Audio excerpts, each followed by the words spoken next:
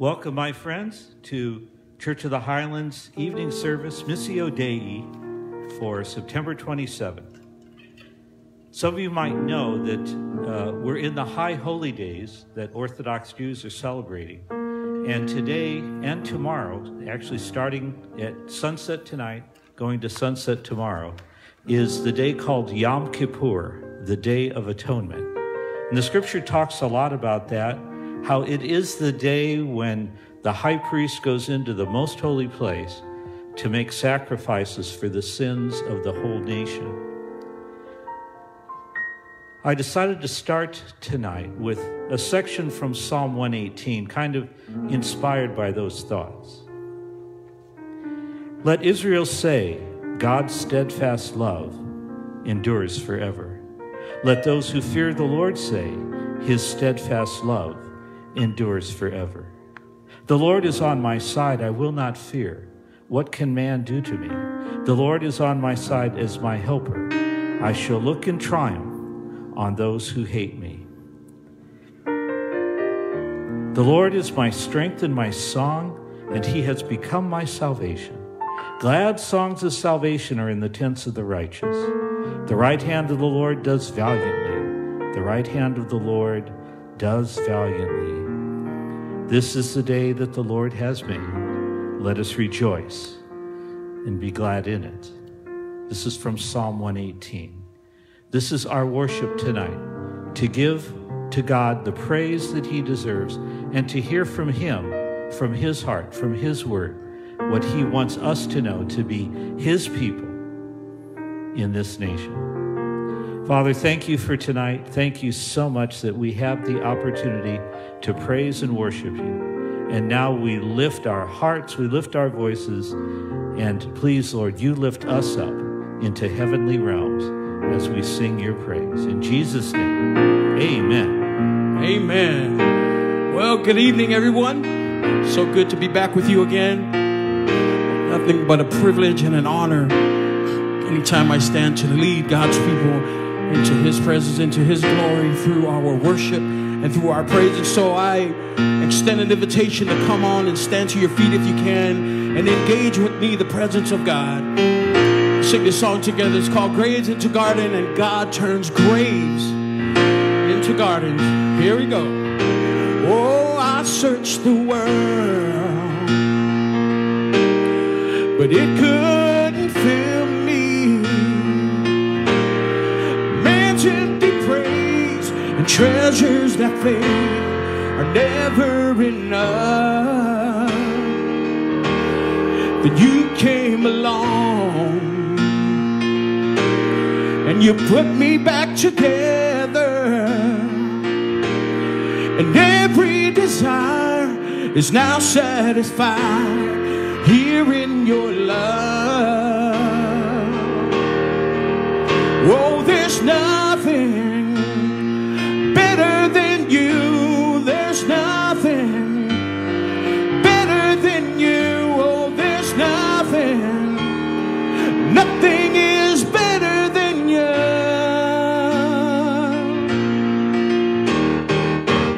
Oh, there's nothing better than the Lord Jesus Christ. I'm not afraid to show you my weakness, my failures and flaws. Oh Lord, you've seen them all. You still call me friend, because the God of the mountain is the God of the valley. And there's not a place your mercy and grace won't find me again. Oh, there's nothing better than you. There's nothing better than you. Oh, there's nothing. Nothing is better than you. Sing along, church. Oh, there's nothing better than you. There's nothing better than you. Oh, there's nothing. Nothing is better than you.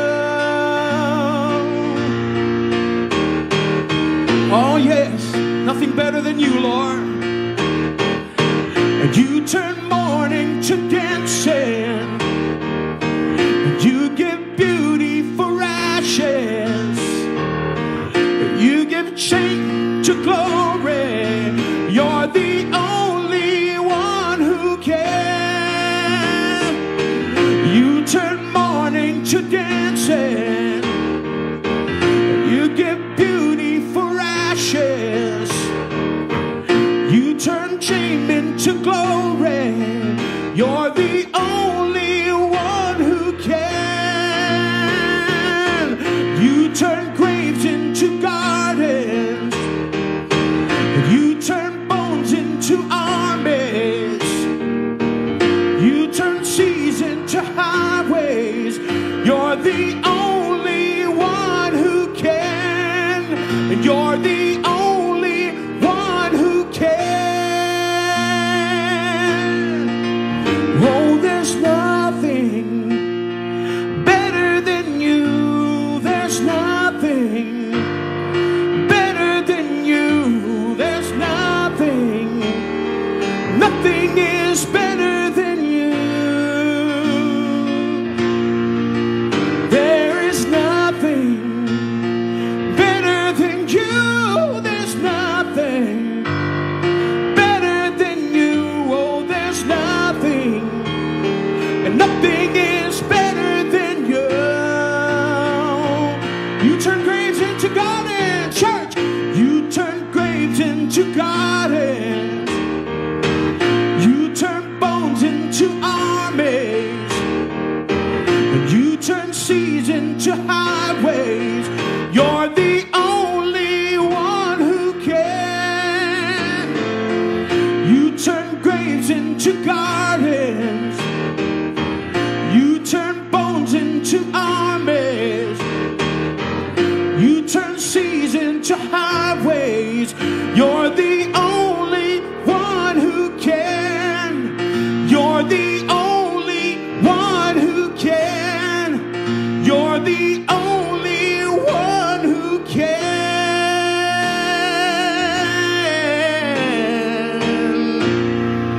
Graves into gardens. Aren't you glad about it, church? Thank you guys for worshiping. Come on, let's continue to sing and in our time of worship, celebrate God's faithfulness.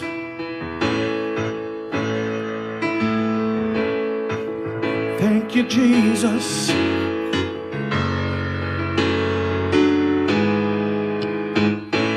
Faithful.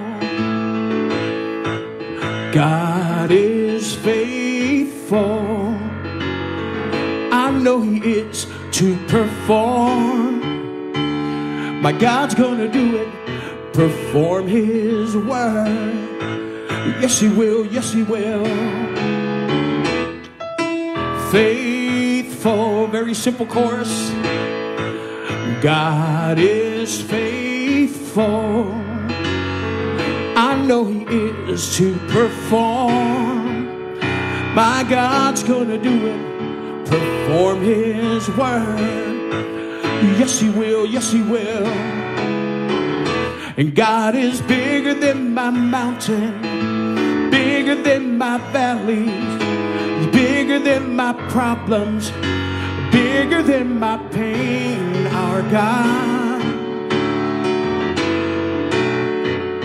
God is faithful. Come on, church, sing along, sing along. And God is bigger than my mountain, bigger than my valleys, bigger than my problem. Oh, He's bigger than my pain. Our God is faithful. Let's sing that verse. Faithful, faithful. God is faithful. It don't matter what's going on, church. God is faithful to perform. God's gonna do it. Perform His word. Yes, He will. Yes, He will. Yes, He will. Oh, faithful. Even when I'm not. Oh, my God is faithful to perform. God's gonna do it. Perform His word. Yes, He will. Yes, He will. And God is bigger than my mountain, bigger than my valleys. He's bigger than my problem. Oh, he's bigger than my pain. Our God is faithful. Sing that chorus. He's bigger than, and God is bigger than my mountain, bigger than my valley, bigger than my problem. He's bigger than my pain. Our God is faithful. Whoa, whoa, our God is faithful. Sing that one more time. Our God is faithful. Thank you guys for worshiping along. And thank you, Junior, for leading us in worship. I always say musicians are going to have a job in heaven. Maybe not evangelists, because everybody's saved, but musicians will always have a job to lift our voices in praise forever. Again, welcome if you hopped on after the service began to our Church of the Highlands evening service, Missio Dei. We have some exciting announcements tonight. The first one is San Mateo County has moved from the purple tier to the red tier, which means that we can start to have congregations assembled inside the church for worship services. Now, the mornings are already set up, and the evening service, Missio, hasn't been set up yet, but we are planning 2 weeks from tonight to open the doors and have a congregation here live October 11th. So mark that on your calendars. Also, go on the Highlands website, highlands.us, to update your information. Make sure we've got your current email address in particular, because we send out invitations and you need to respond to that invitation, follow the instructions in order to be a part of the congregation here on these Sunday nights. We also need volunteers, obviously, and we want to be ready in 2 weeks to be able to open the doors. So we need volunteers for tech, we need volunteer ushers, and we need volunteer musicians. So please contact us at missiodei@highlands.us or bonnieb@highlands.us. Also, back to the church website, we have new fall classes. So check that for new groups, new studies, new worship opportunities, highlands.us for the fall schedule. We haven't forgotten the North Peninsula Food Pantry, so Bonnie B is still in charge of that. So if you have food that you like to donate to help those less fortunate, that's Bonnie B at highlands.us. She's the conduit for getting the food to the North Peninsula Food Pantry. And finally, this is a personal request from me, Pastor Dave, to all of you. Most of you know in 5 weeks and 2 days, we have an election. And I would like all of us to commit to pray for our nation, all of its ills and all of its good things, but pray for us, pray for our selections, pray for everything about this nation. The future is kind of rolled up in the choices that we make on that Tuesday and the days before that. But the main prayer is to intercede for our nation, that we can return to God and fix the many problems that we know that we're facing. But He is the answer, and we know that. We rest in Him, we trust Him. And now to continue our series that we're doing for the next 6 weeks or so. It's called Dual Citizenship, and it's about being a citizen of heaven, but practicing that heavenly citizenship here on earth. So last week I gave you a message about Daniel and his connection with Nebuchadnezzar. Tonight we're going to continue to look at Daniel. Jomer, the head of our singles ministry, is going to give us a message on Daniel and the handwriting on the wall, the Most High God. Jomer.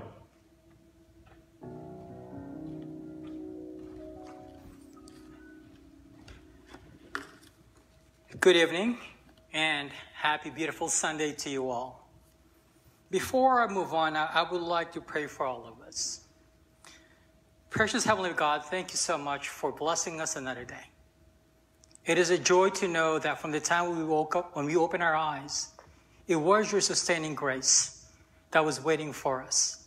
Every strength that we used, every wisdom that we used came from your hand. Remind me, O Lord, as I present this message, may I present it in a way that is clear, faithful to your word, and may you remind me it is through the work of the Holy Spirit, not by my strength, so that in the end, I will not boast, but rather praise the one who sustains me. In Christ's name we pray. Amen. Welcome. Happy Sunday. As Pastor Dave, as Christians, we live in dual citizen. Though our destiny is secure in God's hand and safe in God's hand, which is heaven, but we still live in this world called earth. And we still face same struggles. And one of those things that we're going to look at tonight is a life of Belshazzar. And what can we learn from the life of Belshazzar? And if you want to know where it can be found, in Daniel chapter 5. Years have passed when Nebuchadnezzar ruled Babylon. And now a new king is sitting on the throne, and his name is Belshazzar. One evening, King Belshazzar gave a great banquet to his nobles, along with his wives, concubines. And during this banquet, Belshazzar made a terrible mistake. He dishonored God by using the gold goblets taken from the temple of God and drank from them as they praised idols, such as gods of gold, gods of silver, bronze, iron, wood, and stone. And then, according to the Bible, suddenly the finger of God, or a finger of human hand, appeared and wrote on the wall, Mene, Mene, Tekel, Parsin. Belshazzar summoned the magician, enchanters, astrologers, diviners, to interpret this writing, but no one was able to do so.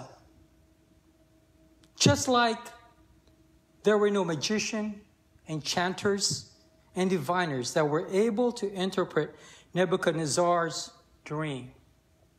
And then Daniel was summoned by the king Belshazzar to interpret the writings on the wall. For the remaining of our time, we will focus on Belshazzar and Daniel's engagement. Excuse me. What can we learn about God, man's pride, and man's hope in this story? What can we learn about God, man's pride, and man's hope in this story? Belshazzar said to Daniel, if you can read this writing and tell me what it means, you will be clothed in purple and have a gold chain placed around your neck. And you will be made the third ruler in the kingdom. That's in Daniel 5:16. Daniel responded, O king, keep your gifts. Give them away to other people, to someone else. Nevertheless, I will read the writing on the wall.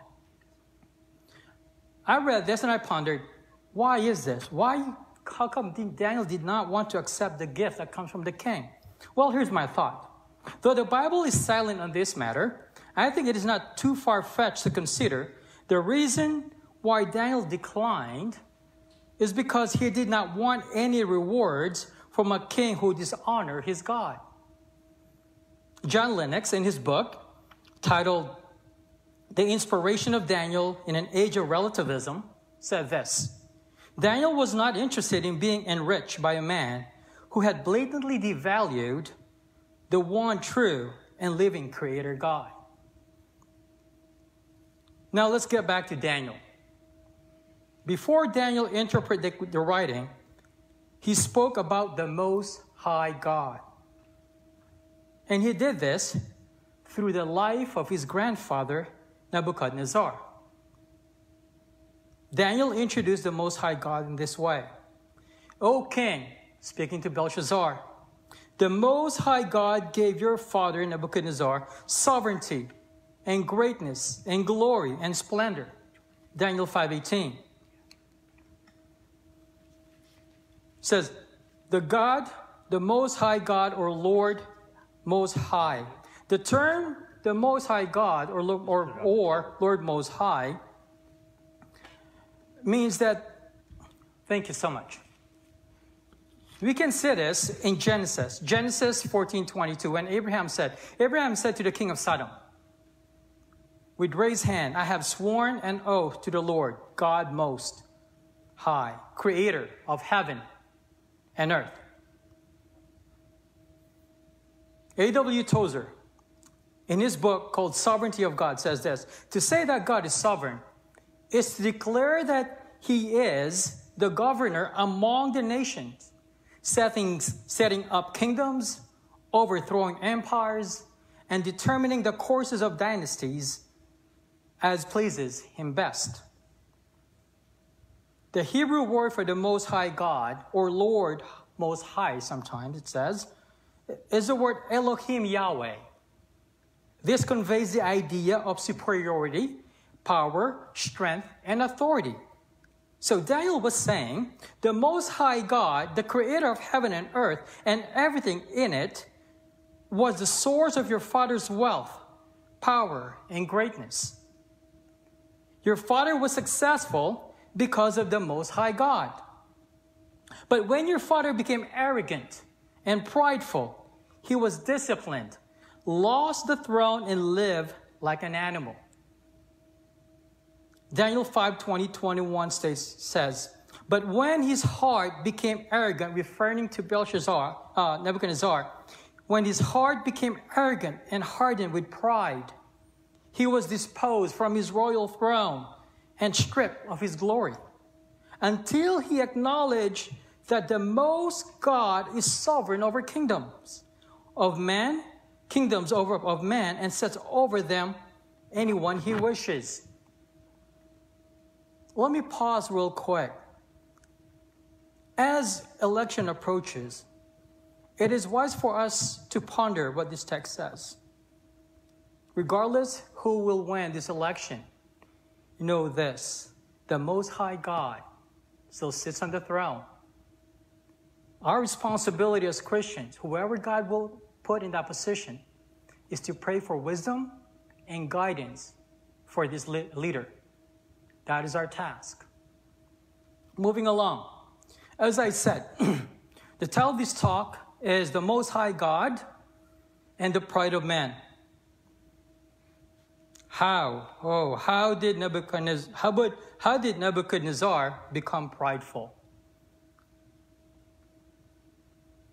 In Daniel 4:28 tells us exactly how. See, Nebuchadnezzar became prideful by not giving the honor and glory to God. He said, is this not Babylon I have built as a royal residence? By my might, power, for the glory of my majesty? See, the center of pride is me. That is the issue of pride, is me. Just as Nebuchadnezzar said, all the things that you see in my kingdom, it was built by me. It's my doing. But ultimately, that is not true. It was God's doing in his life. And he never gave the glory to God. And because of this, he was judged by God. So we see how pride showed up in Nebuchadnezzar's life by not giving the glory to God. What about his grandchild? What about his grandson, Belshazzar? How did it manifest in his life? Well, in his grandson, Belshazzar expressed his pride through idolatry. And we find this in Daniel 5:2. Oh, how true it is that our pride precedes our destruction. Proverbs 16:8 says this about pride. Pride goes before destruction. Proverbs 29:3 says this about pride. One's pride will bring him low.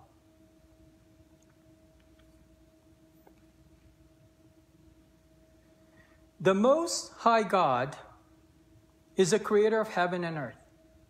He rules over kings and kingdoms, for he is superior in power, strength, and authority, and he hates pride. Since we know that God hates pride, what is a cure for pride? Well, the Bible's answer to this is repentance. It is not personal development, but repentance. It is not about knowing more about yourself so you can improve yourself, but repentance. Let's contrast Nebuchadnezzar and Belshazzar. Nebuchadnezzar, in Daniel 5:21, he acknowledged that the Most God is sovereign over the kingdoms of man and sets over them anyone he wishes. And in Daniel 4:34-36, I, Nebuchadnezzar, raised my eyes towards heaven. I praised the Most High. I honored and glorified him. My sanity was restored. My honor, splendor were returned to me. Daniel 4:34-36. Nebuchadnezzar repented of his pride. And because of that, God restored him. What about Belshazzar? How did he respond? In Daniel 5:22-23 says this. But you, his son, Daniel speaking to Belshazzar, you have not humbled yourself. Though you knew all this, what is this? All the story that Daniel just mentioned about his grandfather. You knew all this about your father, his rebellion. Instead, you have set yourself up against the Lord of heaven. You had the goblets from the temple brought to you, and you and your nobles and your wives and your concubines drank wine from them. You praised the gods of silver, gold, bronze, wood, stone, which cannot hear or see or understand. But you did not honor the God who holds in his hand your life and all your ways. How scary that is. Do you know this God that you dishonor is the same God that holds your life in his hand? That he has the right to take it at any way, at any time. But yet this is the God that Belshazzar dishonored. As we can see, reading this text, there is no sign of Belshazzar repenting. There is no such thing as, I'm sorry for what I did not know. There's no such thing in this text. There's no such thing as bowing down to the God after he heard this judgment in his life that Daniel just proclaimed. Because Belshazzar unrepented, as we see, there's no sign of Belshazzar repenting. And because of Belshazzar's unrepentant heart, God judged him. And here it is. In Daniel 5:25 it says, Mene, mene, tekel parsen. Mene, God has numbered the days of your reign and brought it to an end. This shows the sovereignty of God determines the length of time of who the ruler is and the length of how long they will rule.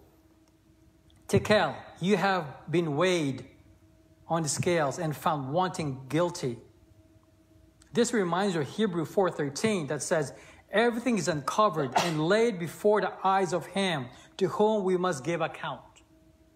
There's nothing that's hidden before God's eyes. And therefore, his judgments are always righteous and always right, for he sees everything. I want to go back to the idols in Daniel 5:22-23. God views idolatry as an evil, and God defines evil this way. In Jeremiah 2:13 says this, my people have abandoned me, the fountain of the living water, and they have dug cisterns, cracked cisterns that cannot hold water at all. What is evil? Abandoning God, the fountain of the living water, and then what? Pursuing something to replace him that cannot sustain us. To me, that sounds like idolatry. pursuing something that we think that will satisfy us, but in the end, we know it won't.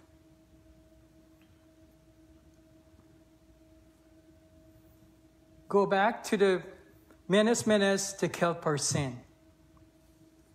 Perez says, your kingdom is divided and given to the Medes and Persians. God has the right and the authority to raise kingdom and bring them down. The Most High God is sovereign over kingdoms of man and sets over them anyone he wishes. Daniel 4:34. This is the Most High God. I find it very interesting, Belshazzar's response, very odd after hearing the judgment. There he was. He was just being judged, that your time is up. You're gone. Your ruling time is done. The God that you dishonor, he's about to take your life. But yet, in Daniel 5:29, here's what he responds. Then Belshazzar's command, he still commanded that for someone to put purple clothes in Daniel, gold chain around Daniel's neck, and proclaim him the third ruler in the kingdom. Even before that, Daniel said, I don't want these things. But yet here, Belshazzar forcing these things to him. And I thought about why. Why did Belshazzar insisted on gifting and promoting Daniel after Daniel declined? Well, could it be that Belshazzar was trying to bribe and buy his way out from the judgment he just heard?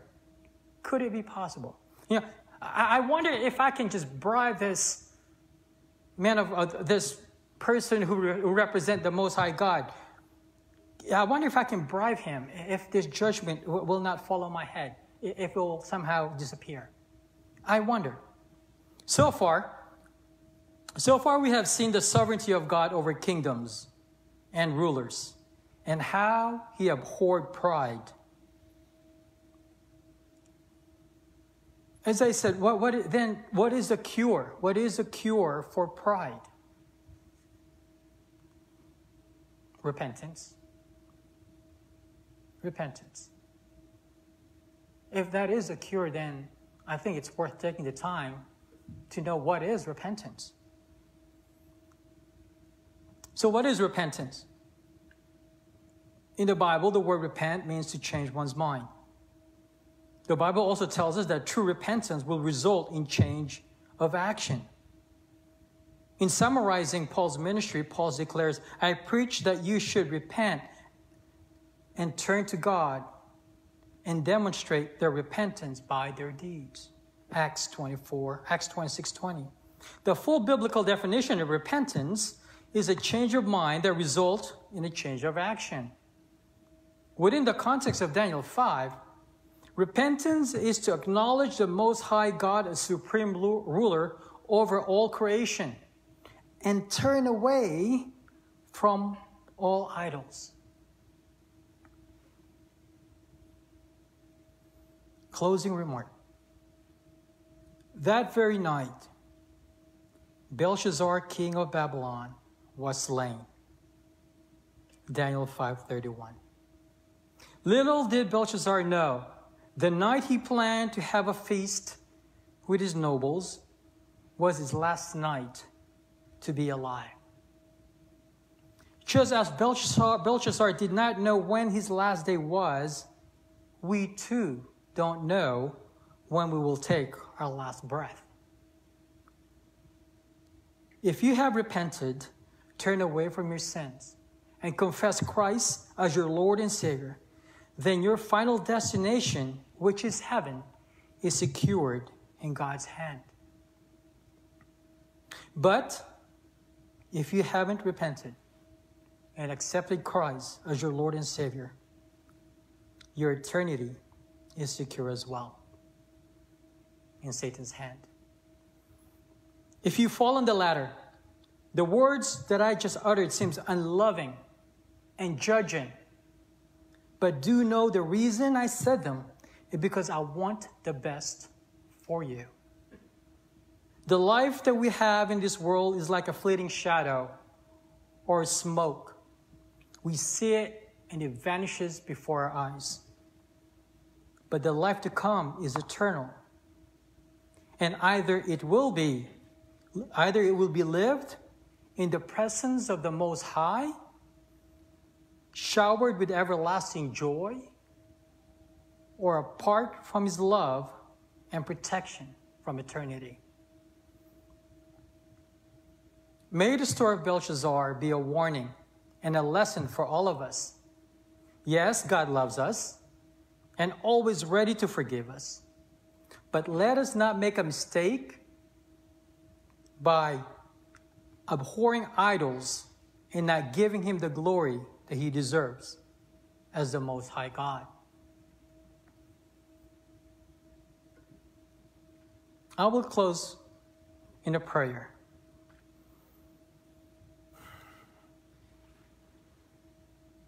Free us, O God, from all the idols in our lives.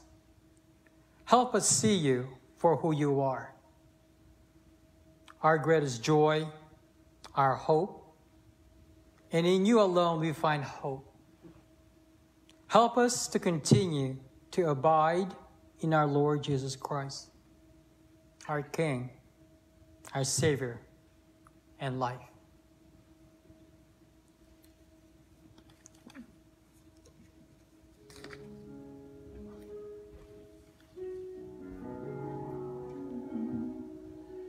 Amazing grace, how sweet the sound that saved a wretch like me. I once was lost, but now I'm found. Was blind, but now I see.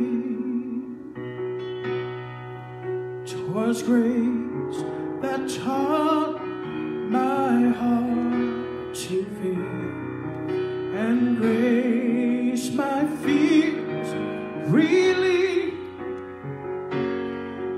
How precious did that grace appear the hour I first believed.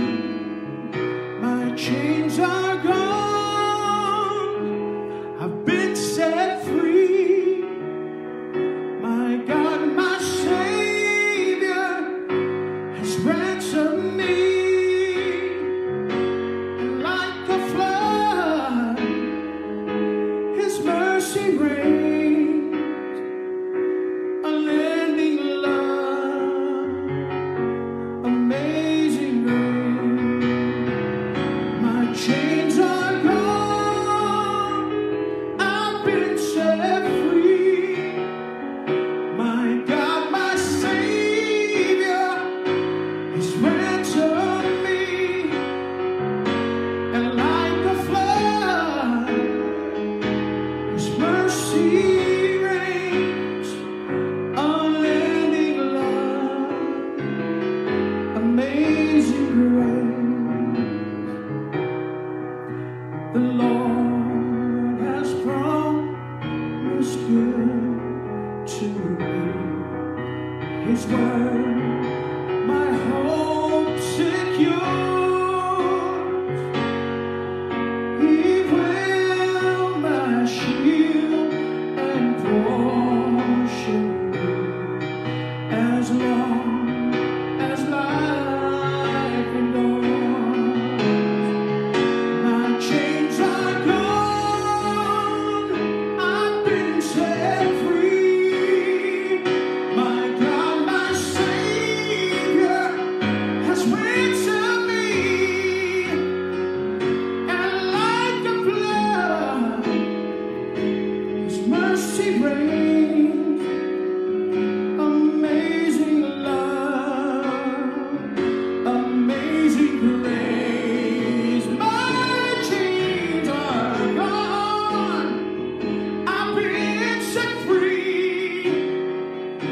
My God, my Savior has ransomed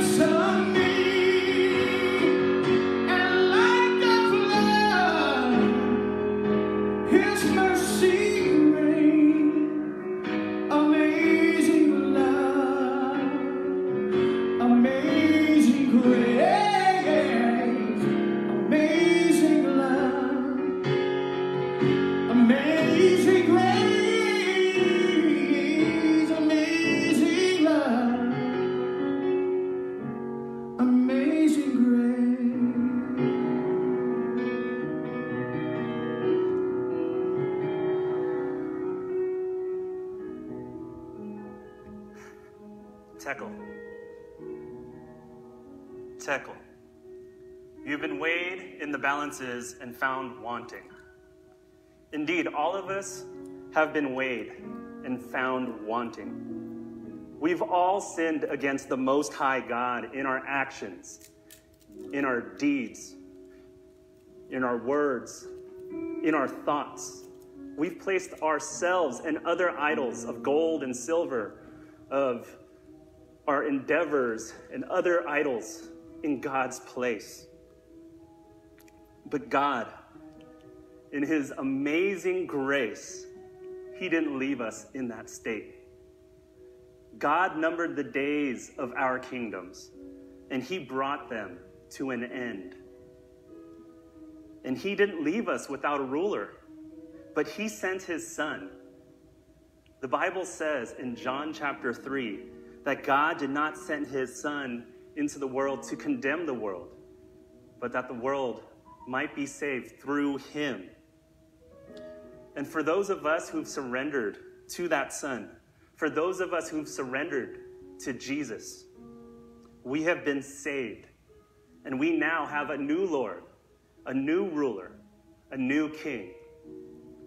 And this king also ate and drank with his friends. 1 Corinthians chapter 11 says, "For I received from the Lord what I also delivered to you, that the Lord Jesus, on the night when he was betrayed, took bread. And when he had given thanks, he broke it and said, 'This is my body, which is for you. Do this in remembrance of me.' In the same way, he also took the cup after supper, saying, 'This cup is the new covenant in my blood. Do this as often as you drink it in remembrance of me. For as often as you eat this bread and drink this cup, you proclaim the Lord's death until he comes.' This was the decree given by King Jesus to his followers. And we honor that decree tonight in taking together. But unlike Belteshazzar, we eat and drink in honor and remembrance of the Lord. Let's take the bread.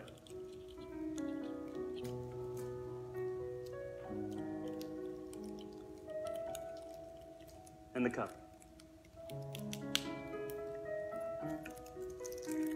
Let's pray. Lord Jesus, we praise you for your mercy and amazing grace in our lives, that by your death and resurrection, we have been forgiven, even though we've been measured and found wanting. And we look forward to the day when we will eat and drink with you in the eternal kingdom. In Jesus' name, we pray.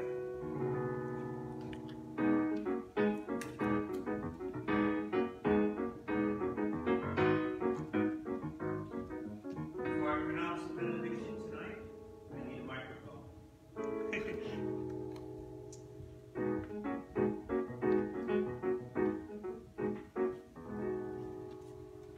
Before I pronounce the benediction tonight, let me give you a few takeaways from tonight's message.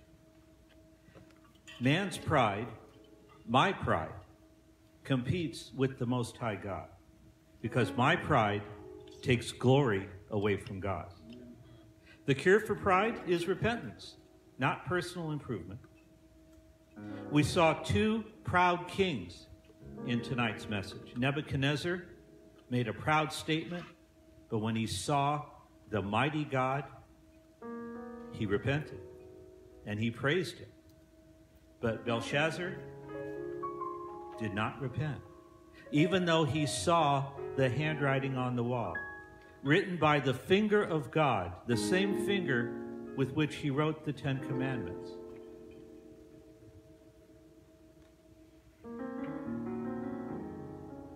Belshazzar needed an interpreter for God's word. The people we live around need us to be their interpreters.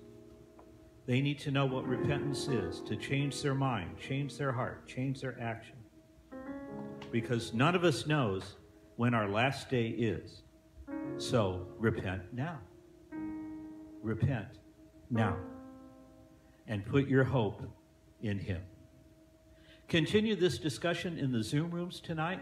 Just go to highland.us/Zoom to find the room. And to conclude tonight, 1 Peter 3:15 from the New Living Translation. You must worship Christ as Lord of your life. And if someone asks about your hope as a believer, always be ready to explain it. And all God's people say, amen. Thank you for tuning in tonight, and we will see you next week. Have a great week in the Lord.